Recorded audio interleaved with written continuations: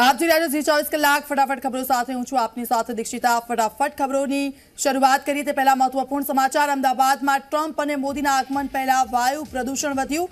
Airport Motera અને ગાંધી આશ્રમ તરફ પ્રદૂષણનું પ્રમાણ વધ્યું। એરપોર્ટ અને મોટેરામાં air quality index very poor સ્તરે જોવા મળ્યો।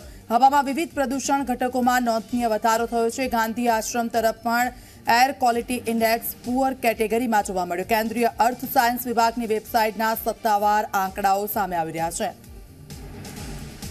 તો અમદાવાદમાં જે અલગ અલગ વિસ્તારો છે ત્યાં પ્રદૂષણનું પ્રમાણ વધતું જોવા મળ્યું। એર ક્વોલિટી ઇન્ડેક્સ પુઅર કેટેગરીમાં જોવા મળ્યો। કેન્દ્રીય અર્થ સાયન્સ વિભાગના વેબસાઇટના સત્તાવાર આંકડાઓ સામે આવી રહ્યા છે। અર્પણ કાયદાવાલા ફોનલાઈન પર જોડાઈ ગયા છે। અર્પણ, અમદાવાદના જે વિસ્તારો છે ત્યાં પ્રદૂષણનું પ્રમાણ વધ્યું છે, શું વિગતો હાલ? બિલકુલ દીક્ષિતા, જે પ્રમાણે 2 દિવસથી વાતાવરણમાં ફેરફાર જોવા મળી રહ્યો છે અને જ્યારે આ બે મહાનુભાવો ખાસ કરીને અમેરિકાના પ્રમુખ ડોનાલ્ડ ટ્રમ્પ અને પ્રધાનમંત્રી નરેન્દ્ર મોદી જે વિસ્તારોમાં જવાના છે, પછી તે એરપોર્ટ પર તેમનું સ્વાગતની વાત હોય કે પછી રોડ શો દ્વારા ગાંધી આશ્રમ આવવાના હોય અને પછી મોટેરા જવાની વાત હોય, જે 3 મહત્વના સ્થળ છે આ બંને મહાનુભાવોની મુલાકાતના।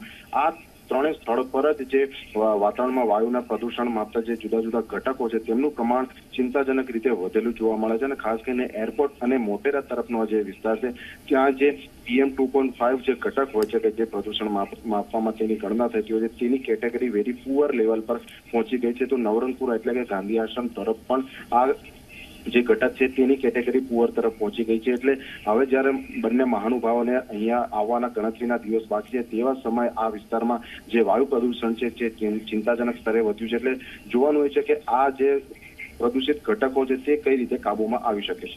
બિલકુલથી આભાર અર્પણ સમગ્ર વિગત બદલ। તો પ્રદૂષણનું પ્રમાણ વધ્યું છે અમદાવાદમાં। એર ક્વોલિટી ઇન્ડેક્સ જુદા જુદા વિસ્તારો છે એરપોર્ટ મોટેરા અને ગાંધી આશ્રમ તરફ તેનું પ્રમાણ વધુ જોવા મળી રહ્યું છે।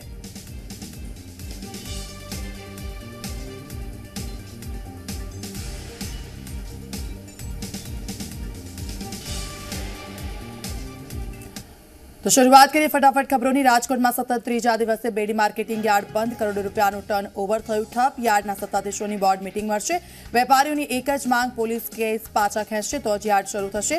ચકાજામ અને પથ્થરમારાની ઘટનાના 30થી વધુ વેપારીઓ સામે રાયોટિંગના ગુના દાખલ કરવામાં આવ્યા છે। પાદરાના સાદર ગામે કેનાલમાં 10 ફૂટનું ગાબડું, લાખો ક્યુસેક પાણી ખેતરમાં ફરી વળ્યા। કપાસ તેમજ ઘઉંના પાકને નુકસાન થવાની ભીતિ, ખેડૂતોમાં ફેલાય રોષની લાગણી। અમરેલીમાં ટેકાના ભાવે ચણાની ખરીદી માટે ઓનલાઈન રજીસ્ટ્રેશન શરૂ। 2 દિવસમાં 100 ખેડૂતોએ કરાવ્યું રજીસ્ટ્રેશન। ભરૂચના લોકોને 3 દિવસ પાણી નહીં મળે, વોટર ટ્રીટમેન્ટ